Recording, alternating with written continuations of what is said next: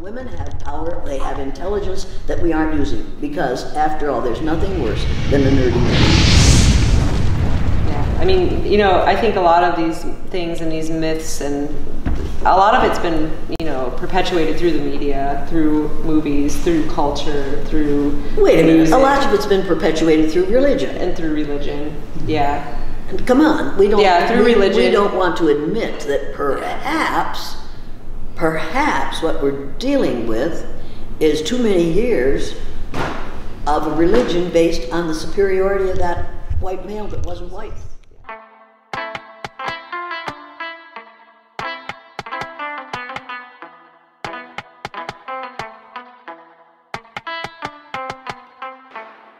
I am not a teacher. Teachers dispense facts and figures in order to get kids ready for the end of year testing and for more of the same. That's not what I do. I lead people out of ignorance, people of all ages. So be careful about how you pronounce that word. Okay. Words have power, and you should use them properly and carefully, and you should pronounce them correctly. Okay. We've had lots of presidents who said education. W. Constantly said education. Well, somebody needed to take him aside and say, W. The word is education. To the religious aspect of it, but we did have a good time for 2 weeks every year. I'll never forget the year the minister came out to get us to go to church, to Bible school, and I was really little. Mm-hmm. And he said, "May I pray for you?" And my good Catholic mother said, "Yeah, that's right." So he knelt down. Unfortunately for him, he knelt on a roller skate. He knelt on one knee, went on a roller skate, and he skidded across the floor. And I remember standing behind my mother. I couldn't believe about this, don't. And she said, "You stop that! Don't you laugh!" And this is funny. He should. I thought at the time he really should have prayed not to have that happen to him. He prayed before he even. Yes, he just. Yeah. He got up with his dignity no longer intact, and he didn't really urge us to come to his vacation Bible school. How would it have sounded to the teachers if we had said, "He's the guy who doesn't know any better than lying on a roller skate"? But that's one of my first memories of religious training. A minister kneeling on a roller skate and scooting across the floor while he's praying for us. So how do you interpret that now as an adult? I interpret that as God was trying to send him a message: leave this family alone. Their father's teaching them the rudiments of how to live a righteous life. Leave them alone. Let's my father said, stop "You do not put a stone in the here. You are listening to the voice of novelist, author, poet, Lamont Anthony Wright, also known as Graffiti Bleu.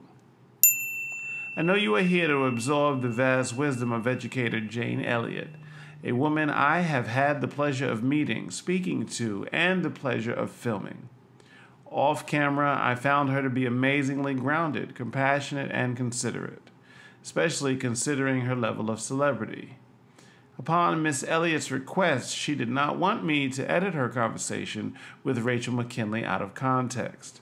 So outside of the beginning of this conversation already uploaded to this channel titled Jane Elliott, Race, Religion, and Education that had edits panning back and forth, but nothing out of context. This video is a single perspective played straight through to better accommodate the verbal agreement between Miss Elliott and I, which allowed me to have the content on this channel. Now, whether you're a follower of her crusade or not, I truly hope you listen to her wisdom with an open ear and a receiving heart. And I said, "You do not judge a book by its cover. And you do not judge someone until you've walked in his life, in his world. He judge not, but that you be not judged, whether my father's house." That's the way he believed, and you never tell a lie. The worst thing you could do was tell a lie to my father, or have my father find out that you told a lie. He would never tell a lie, and my mother never bothered about the truth. It was a really interesting upbringing, because he was, "This is right." And he'd say to us, "You know the difference between right and wrong. God damn it, I do the right thing." And so you didn't do the wrong thing because your father said not to. He kept me out of love. So do you feel like your father, see, I don't have that, so I've had to learn. That's too bad. I've had to learn. It's been, and my mom suffers from PTSD, and so it's been really difficult growing up and figuring out who I am. Like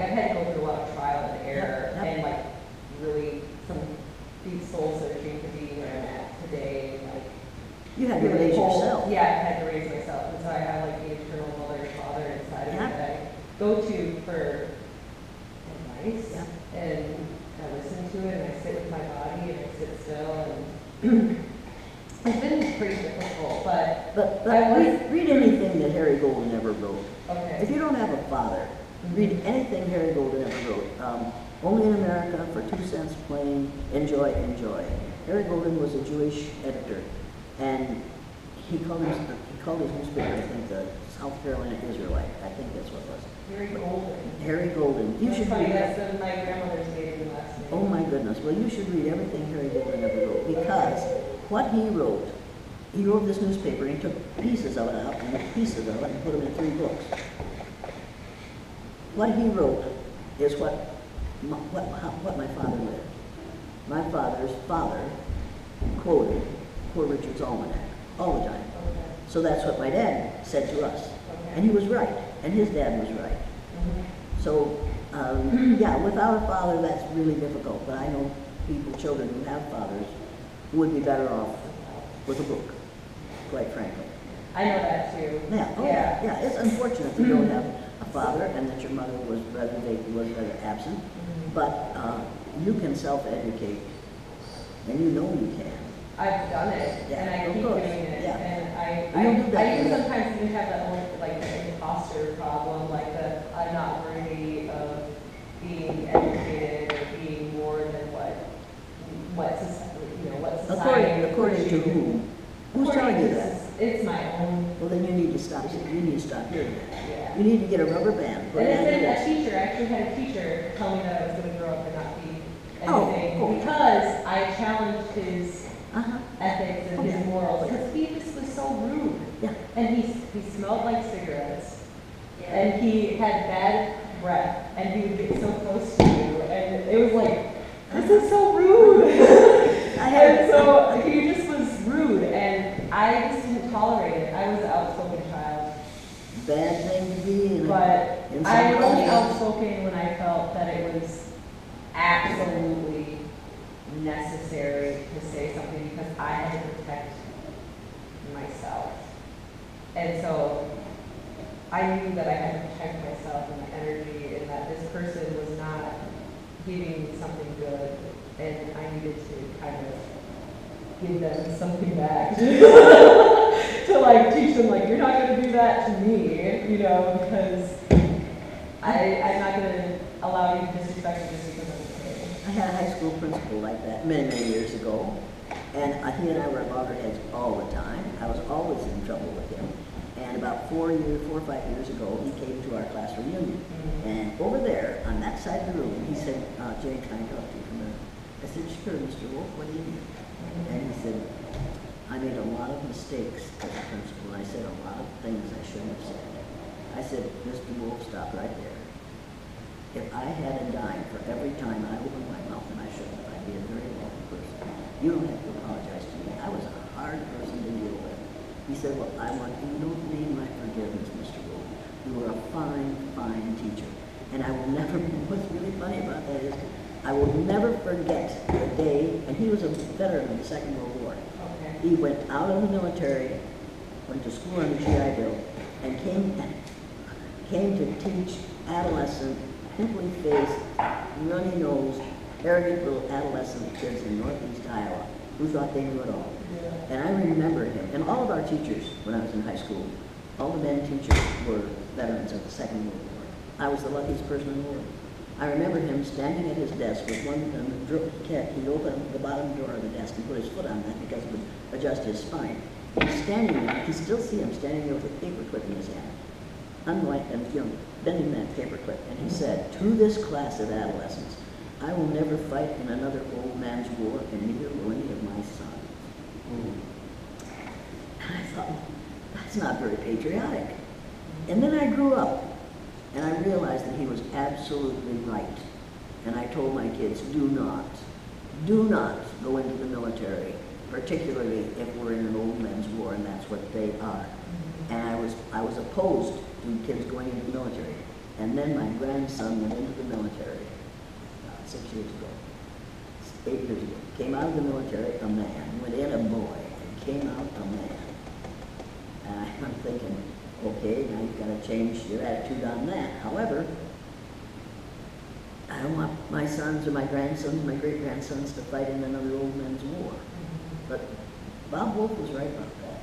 He died several years ago, and I was glad that he and I had that moment of, you were right, and I was glad I could remember him standing there saying that.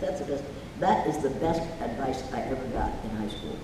I will never fight in another old man's war, and neither will any of my sons.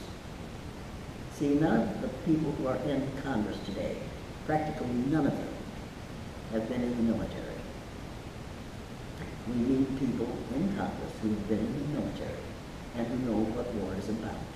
And if you read on tyranny, and you read the chapter on Be a Patriot, you will know why you do not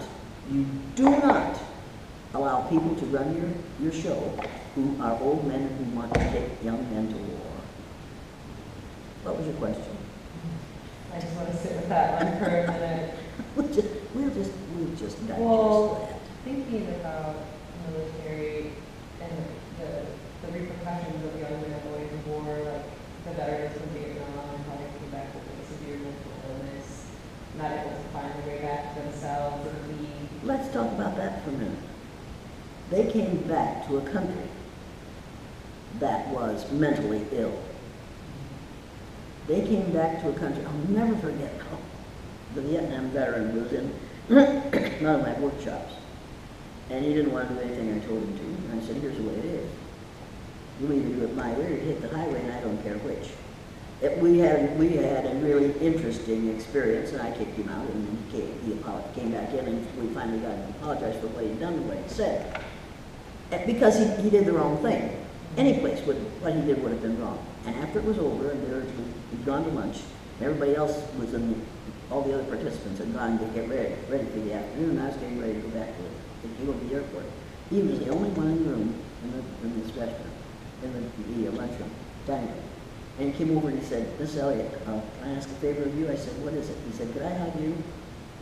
And my first thought was, because he had said to me, I could put you through that wall with one blow.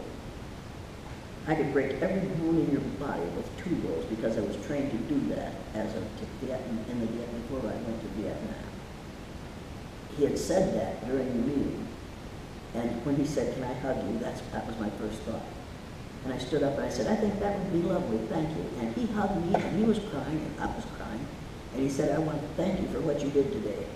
I have never talked about any of this, even with my parents. Nobody knows what I'm thinking and what I've done. I don't even talk about this. I had put my life on hold when I came back from Vietnam. You gave me back my life today.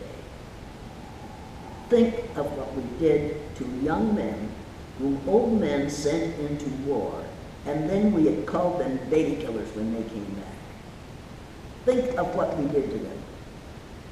I think PTSD is less a result of Vietnam than it is of what we did to them when we sent them, and then the way we treated them when they came back. So we are responsible for that. We, the people of the United States, are responsible for what happened with those young men.